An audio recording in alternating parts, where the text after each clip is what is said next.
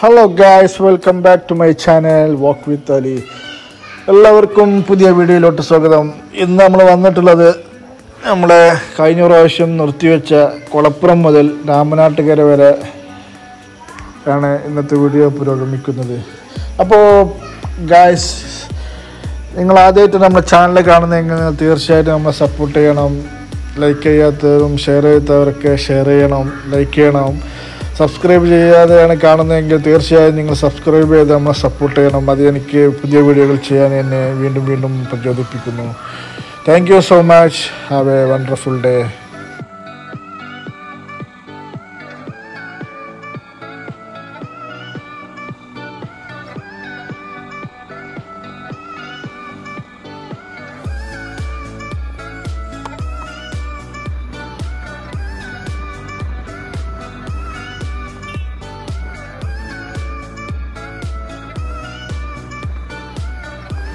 എൻ്റെ കഴിഞ്ഞ വീഡിയോകൾ കണ്ട് എനിക്ക് ഒരുപാട് ആൾക്കാർ നെഗറ്റീവായിട്ടും പോസിറ്റീവായിട്ടൊക്കെ മെസ്സേജുകൾ അയച്ചിട്ടുണ്ടായിരുന്നു.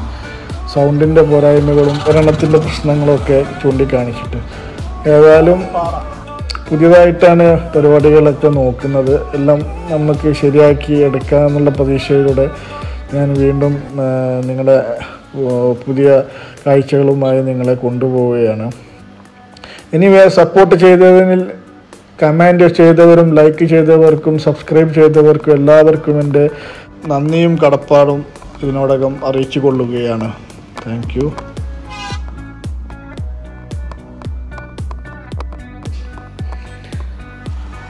ദേശീയപാത 66 6 വരിയായി വികസിപ്പിക്കുന്നതിൻ്റെ മുന്നോടിയായി പാതയോരത്തെ കെട്ടിടങ്ങളും മരങ്ങളും പൊളിച്ചു തുടങ്ങി.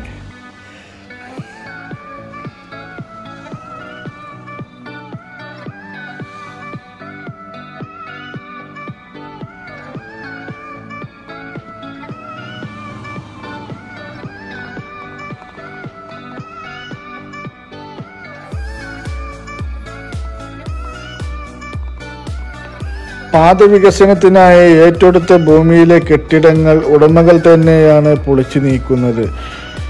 ഇടിമുഴിക്കൽ മുതൽ പുത്തനത്താണി വരെയുള്ള ഭാഗത്താണ് പാത നിർമ്മാണം ആരംഭിക്കുന്നതിന് മുമ്പ് തന്നെ ഉടമകൾ കെട്ടിടങ്ങൾ വ്യാപകമായി പൊളിച്ചു മാറ്റുന്നത്.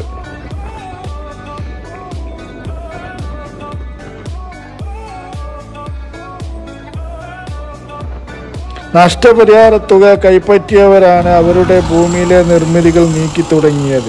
നഷ്ടപരിഹാരം കൈപ്പറ്റി 1 മാസത്തിനകം ഉടമകൾക്ക് വേണമെങ്കിൽ കെട്ടിടങ്ങൾ പൊളിച്ചു മാറ്റാൻ അനുമതി നൽകിയിട്ടുണ്ട്.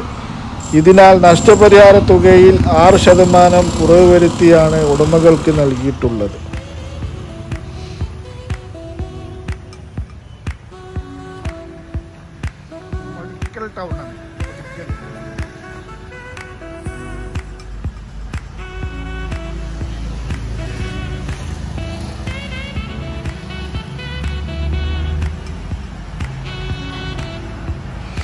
പാത വികസനത്തിനായി ഏറ്റെടുത്ത ഭൂമിയിൽ നിന്നും ഇതിനോടകം താമസം മാറിയവർ വീടുകളും പൊളിച്ചു മാറ്റി തുടങ്ങിയിട്ടുണ്ട്. കെട്ടിടങ്ങളും മറ്റും പൊളിച്ചെടുക്കുമ്പോൾ ലഭിക്കുന്ന കല്ല്, ഓട്, ജനൽ, വാതിൽ, കമ്പി തുടങ്ങിയവയ്ക്ക് ആവശ്യക്കാർ ഉള്ളതിനാൽ പൊളിക്കാൻ കെട്ടിട ഉടമകളും താല്പര്യം കാണിച്ച് മുന്നോട്ട് വരുന്നുണ്ട്.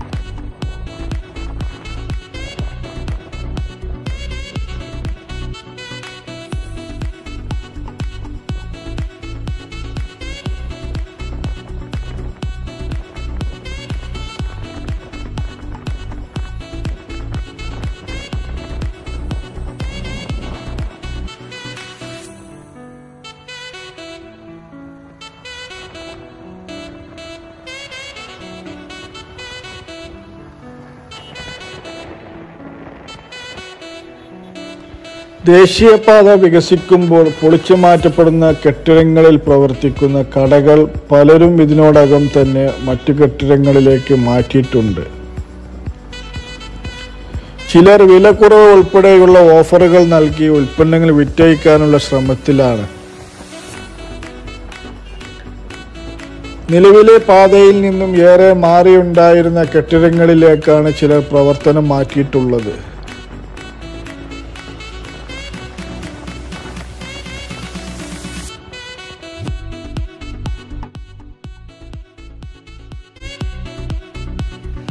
പാത വികസിക്കുമ്പോൾ റോഡിനോട് ചേർന്ന് നിൽക്കുമെന്നതിനാൽ ഇത്തരം കെട്ടിടങ്ങളുടെ വാടകയും അഡ്വാൻസും ഉടമകൾ വർദ്ധിപ്പിച്ചിട്ടുമുണ്ട്.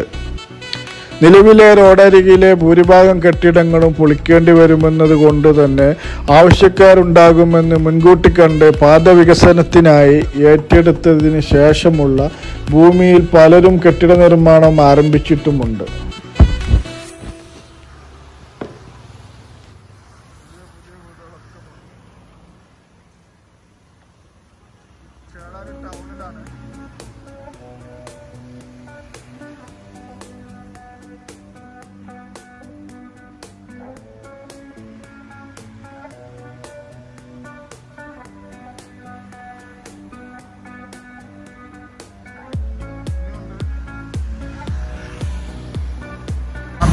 വീടാണ് ഇതൊക്കെ ഇപ്പോൾ തട്ടാൻ പോവാണ്.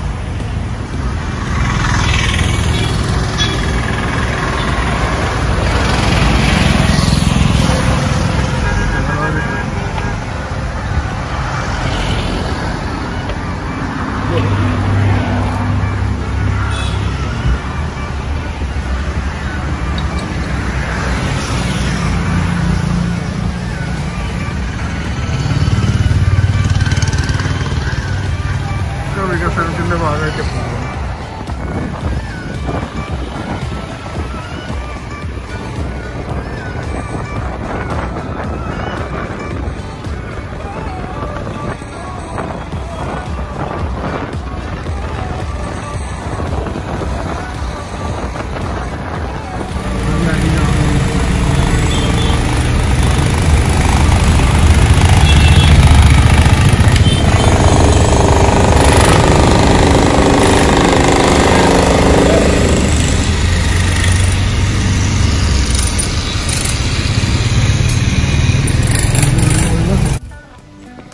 പാത വികസനത്തിനായി പൊളിച്ചു മാറ്റുന്ന കെട്ടിടങ്ങളിലെ ഉടമകൾക്ക് മാത്രമല്ല അതിലുള്ള വ്യാപാരികൾക്കും നഷ്ടപരിഹാരം നൽകുന്നുണ്ട്. പുനരധിവാസത്തിനായി ഗവൺമെൻറ് തലത്തിൽ നിന്നും 75,000 രൂപയാണ് വ്യാപാരികൾക്ക് നൽകുന്നത്. എന്നാൽ മറുവശത്ത് പുനരധിവാസ പാക്കേജായ ഈ 75,000 രൂപ വളരെ കുറഞ്ഞു പോയി എന്നുള്ള എതിരഭിപ്രായക്കാരായിട്ടുള്ള ടെക്സ്റ്റൈൽസ് ഉടമകൾ, വമ്പൻ കമ്പനികൾ അവരുടെ ഡെക്കറേഷന് വേണ്ടി ചിലവഴിച്ചിട്ടുള്ള വൻ തുകകൾ വെച്ച് നോക്കുമ്പോൾ ഒന്നും വളരെ ചെറുതായി പോയെന്നുള്ള ഒരു പ്രതിഷേധം നിലനിൽക്കുന്നുണ്ട്.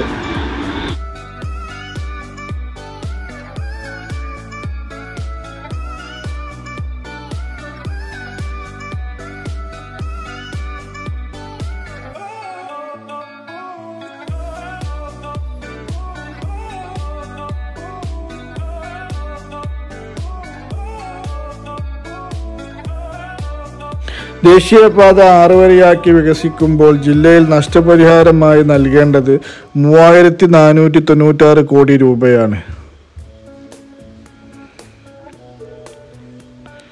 ഇതിൽ 1,931 കോടി രൂപയാണ് ഇതുവരെ വിതരണം ചെയ്തിട്ടുള്ളത്. ദേശീയപാത 66 ഇടിമുഴിക്കൽ മുതൽ കാപ്രിക്കാട് വരെയുള്ള 76 കിലോമീറ്റർ 6 വരിയായി വികസിപ്പിക്കുന്നതിന് 10,800 കൈവശക്കാരിൽ നിന്നായി 203 ഹെക്ടർ ഭൂമിയാണ് ഏറ്റെടുക്കേണ്ടത്. 4,563 കൈവശക്കാർക്ക് ഇതിനോടകം തുക നൽകിക്കഴിഞ്ഞു.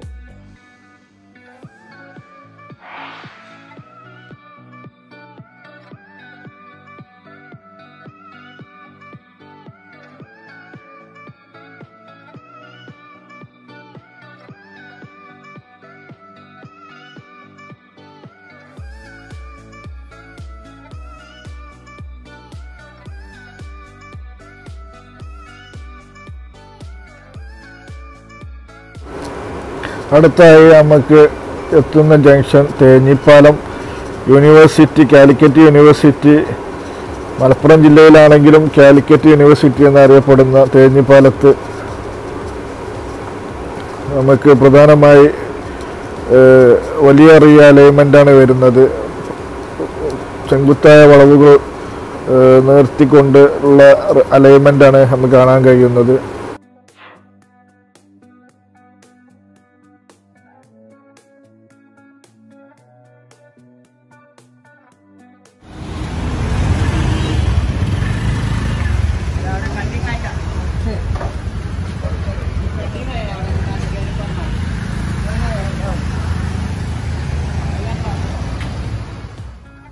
അടുത്തായി നമ്മൾ എത്തുന്നത് പഴയൊരു ടൗണായിട്ടുള്ള ചെട്ടിയാർമാട് ടൗണിനെ കുറിച്ച് നോക്കുകയാണെങ്കിൽ വലിയൊരു ടൗണൊന്നും അല്ലെങ്കിലും അവിടെ ഉള്ള ഇപ്പോൾ നിലവിലുള്ള എല്ലാ ബിൽഡിങ്ങുകളും പാടെ നാഷണൽ ഹൈവേ തുടക്കി നിൽക്കുന്ന ഒരു സ്ഥിതിവിശേഷണമാണ് നമുക്ക് കാണാൻ കഴിയുന്നത്.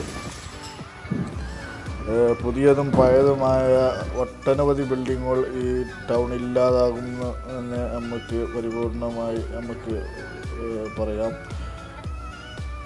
അതാണ് ഈ ചെട്ടിയാർമാട് ടൗണിനെ കുറിച്ച് പറയാനുള്ളത്.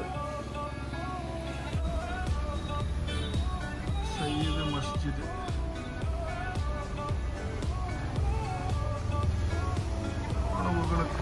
ശരിയാക്കിയിട്ടാണ് പോകുന്നത്.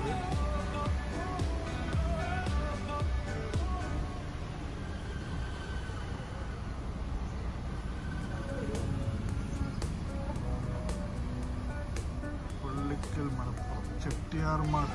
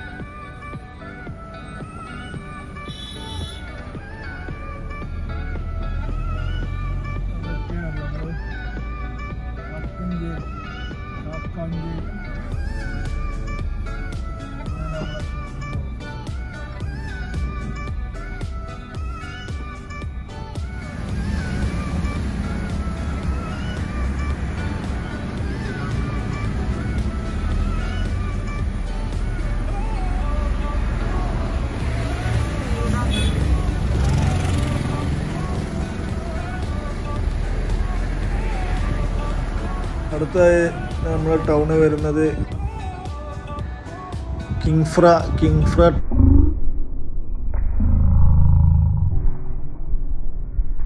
ഇൻഡസ്ട്രിയൽ പാർക്കാണ്. ഇതൊരു ഫുഡ് പ്രോസസ്സിങ് കമ്പനിയാണ്. കക്കാഞ്ചേരി നിന്ന് കേൾക്കുമ്പോൾ തന്നെ നമ്മുടെ മനസ്സിൽ ആദ്യം കാക്കാഞ്ചേരിയുടെ ഈ മുഖച്ഛായ തന്നെ മാറ്റിയ ഒരു ബിഗ് കമ്പനിയാണ്. ടൗണിനെ കുറിച്ച് കാക്കാഞ്ചേരിയിലേക്ക് എത്തുമ്പോൾ നമുക്ക് കോട്ടപ്പുറം ഭാഗത്തോട്ട് പോകുന്ന ഭാഗത്ത് ഒരു പ്രധാന ജംഗ്ഷനായിരുന്നു. അവിടെ വെഹിക്കിൾ ഓവർപാസും പിന്നെ പ്രധാന ജംഗ്ഷനായ അവിടെ ഒരു FOB ഫുഡ് ഓവർ ബ്രിഡ്ജും വരുന്നുണ്ട്. അടുപ്പിലാണ് ഏകദേശം പണികൾ പൂർത്തിയായിക്കൊണ്ടിരിക്കുന്നു. നോട്ടീസ് കൊടുത്തതും പൊളി തുടങ്ങിയതുമായ ഒട്ടനവധി ബിൽഡിങ്ങുകൾ ഇവിടെ നമുക്ക് കാണാൻ കഴിയുന്നത്. വ്യാപാരികൾ തൊട്ടടുത്ത് ബാക്കിലുള്ള ബിൽഡിങ്ങിലോട്ടും ഇടതൂർന്ന മറ്റു വഴികളിലേക്കുള്ള ബിൽഡിങ്ങുകളിലേക്കും മാറിയിട്ടുണ്ട്.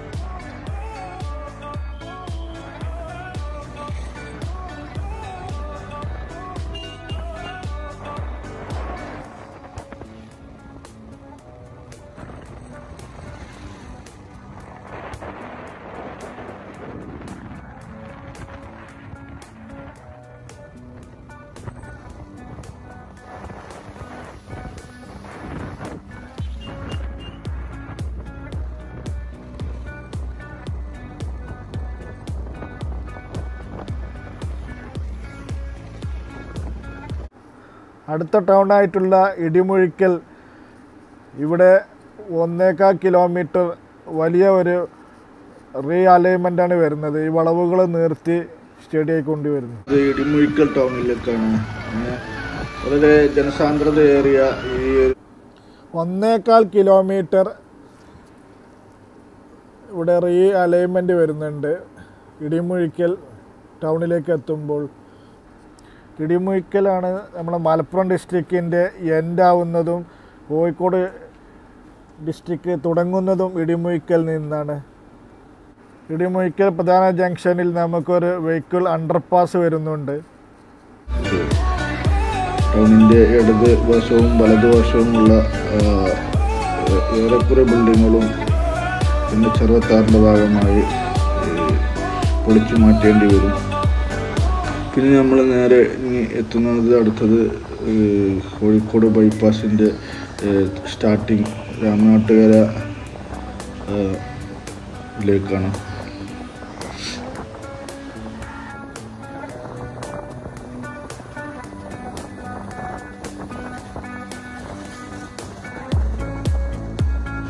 അങ്ങനെ നമ്മൾ ഇടിമുഴിക്കൽ ടൗൺ കഴിഞ്ഞ് നേരെ ഇറങ്ങി താഴെ നമ്മൾ ബൈപ്പാസിലോട്ട് എത്തുകയാണ്. പുതിയ ബൈപ്പാസും പഴയ ടൗണിലേക്ക് കോഴിക്കോട് സിറ്റി ടൗണിലോട്ടുള്ള വഴികളുമാണ് അടുത്ത ജംഗ്ഷനിലെത്തുന്നത്. അപ്പോൾ രാമനാട്ടുകര ടൗണും അതേപോലെ കോഴിക്കോട് സിറ്റി പഴയ റോഡും ഇടതുവശത്ത് ചേർന്ന് നിൽക്കുന്നു. വലത്തോട്ട് നോക്കുകയാണെങ്കിൽ ഇൻ്റർനാഷണൽ രാമനാട്ടുകര മുതൽ വളാഞ്ചേരി വരെ ദക്ഷിണ വളാഞ്ചേരി മുതൽ കാർത്തിക്കാട് വരെയുള്ള സ്ഥലം 37.3 കിലോമീറ്ററുകളാണ് വർക്ക് വരുന്നത്. റീച്ച് 9 ഉൾപ്പെടുന്നു. ഇത് 9ാം റീച്ചിലെ ആദ്യത്തെ റീച്ചിൽ ഉൾപ്പെടുന്നു. മലപ്പുറം ജില്ലയിൽ ടോട്ടൽ 2 റീച്ചുകളായിട്ടാണ് തരംതിരിച്ചിട്ടുള്ളത്. അതിൽ 1ാമത്തെ റീച്ചിൽ ഉൾപ്പെടുന്നതാണ് രാമനാട്ടുകര മുതൽ കരിപ്പോൾ വരെയുള്ള ഭാഗം. ഇനി മുതൽ നമ്മൾ റീച്ച് 8ലേക്കാണ് കടന്നിട്ടുള്ളത്. റീച്ച് 8 വരുന്നത് വെങ്ങളം മുതൽ രാമനാട്ടുകര വരെയുള്ള റീച്ച് 8ലേക്കാണ് നമ്മൾ ബൈപ്പാസ് എത്തുന്നത്.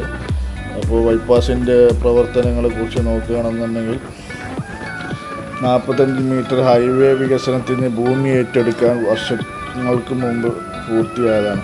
വെങ്ങളം രാമനാട്ടുകര റീച്ചിൻ്റെ നിർമ്മാണ ടെൻഡർ നടപടികൾ പൂർത്തിയാക്കിയത് 3 വർഷങ്ങൾക്ക് മുമ്പാണ്. 2018-ലാണ് ടെൻഡർ കാര്യങ്ങൾ. ഊരാളുങ്കൽ സൊസൈറ്റി അടക്കം പങ്കെടുത്ത ടെൻഡർ ഹൈദരാബാദ് ആസ്ഥാനമായ KMC കമ്പനിയായിരുന്നു. മുമ്പ് ചെറിയ തുകയ്ക്ക് വോട്ട് ചെയ്ത് അവർ ഈ ടെൻഡർ പിടിച്ചതും പാതി വഴിയിൽ ആക്കി പദ്ധതി ഉപേക്ഷിച്ചു പോവുകയായിരുന്നു.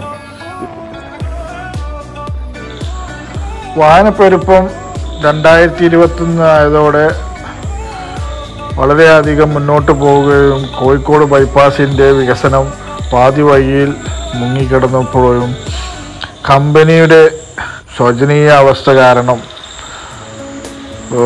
പദ്ധതികൾ നീണ്ടുപോയതും അപകടങ്ങൾ മരണവും തുടർക്കഥയാവുകയും ചെയ്ത കോഴിക്കോട് ബൈപ്പാസിന് പുതുജീവൻ നൽകിയത് വീണ്ടും വെൽസ്പൺ എന്ന ഡൽഹി മീററ്റ് എക്സ്പ്രസ് ഹൈവേ പണിത കമ്പനിയായിരുന്നു. 30 മാസം കൊണ്ട് പണി പൂർത്തിയാക്കേണ്ടിയിരുന്ന കരാർ അടിസ്ഥാനത്തിൽ 19 മാസം കൊണ്ട് പണി തീർത്ത കമ്പനിയായിരുന്നു വെൽസ്പൺ ഇൻ്റർനാഷണൽ. ഗുജറാത്ത് ബേസ്ഡ് കമ്പനിയായിരുന്ന ഇവർ ഉപരിതല മന്ത്രാലയത്തിന് അനുമതി കിട്ടാൻ വൈകിയതോടെ പദ്ധതി വീണ്ടും അവതാളത്തിലാവുകയായിരുന്നു. വീണ്ടും KMC കമ്പനി കരാർ ഒപ്പിട്ടതോടെ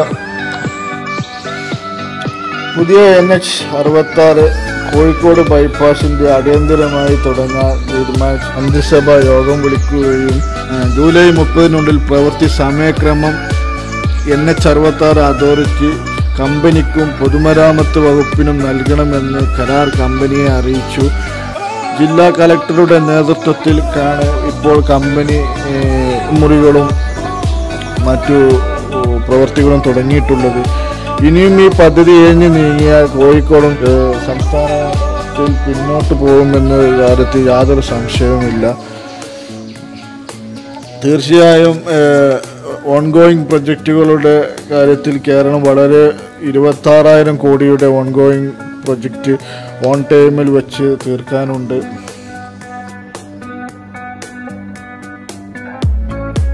ഏകദേശം നമ്മുടെ ഈ ബൈപ്പാസിൻ്റെ ടോട്ടൽ നിർമ്മാണ കോസ്റ്റ് 2,000 കോടി ചിലവിലാണ് നിർമ്മാണം നടത്തുന്നത്.